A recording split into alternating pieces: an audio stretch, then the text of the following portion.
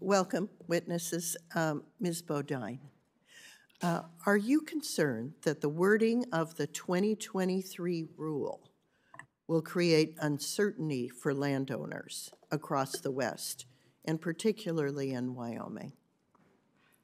Yes, Senator Lummis, I'm very concerned about that. It has been set up as case-by-case jurisdiction, and as what we've seen before, that has led to regulatory expansion and inconsistencies. During your time at the EPA, have you ever seen the administration willfully ignore the court's ruling, as they seem to be doing in Sackett? I have not. What are they hanging their coat on in terms of departing from what seemed to be clear direction in Sackett to get to where they are today? In their September 7th or 8th conforming rule, they excise significant nexus out of their regulations. And that is accurate. That reflects what the Sackett decision said.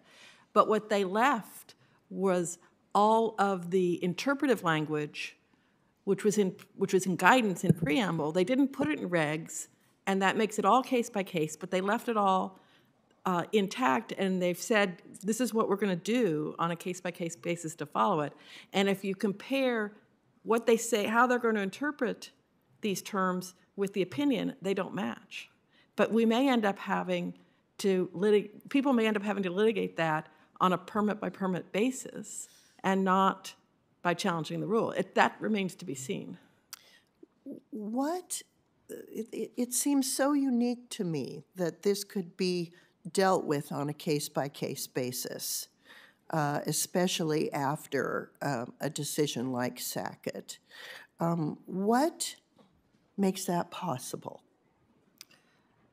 They could have written bright lines in their conforming rule and chose not to. I do think that the agencies are trying to hold on to as much jurisdiction as they had, that they wanted.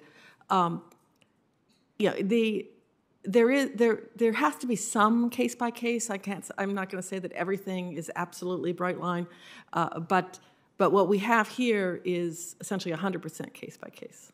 Yeah, I'm deeply concerned about that because some of the examples pre-Sackett of enforcement actions in Wyoming would, to the just naked eye of people with common sense, seem to be beyond the scope of the federal government.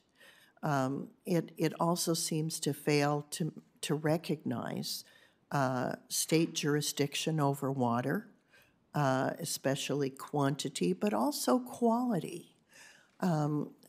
So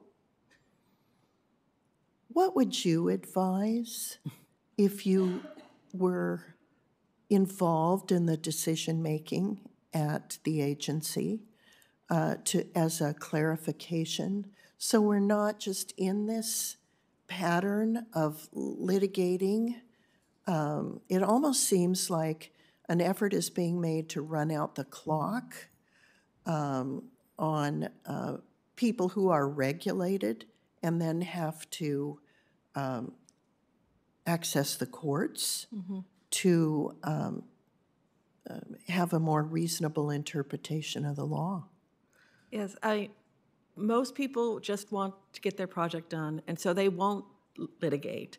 And that is how you get kind of ever-increasing claims of jurisdiction. You talked about some examples that were, older examples of overreach. My concern is that the way they've set this rule up, they've left the door open to go back to that same overreach because of the way they're defining their terms. I would recommend that the operative terms of how the statute should be implemented should be in rule language and not just left to a guidance document. We're told frequently that guidance is not necessarily something that has to be adhered to with a bright red line. But then there are examples where it is. Correct. Does the Congress need to step in and define guidance in a way that makes it less onerous?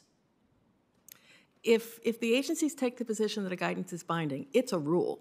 Yeah. And it can be challenged in court. I thank the witness. Thank you, Mr. Chairman. Thank you.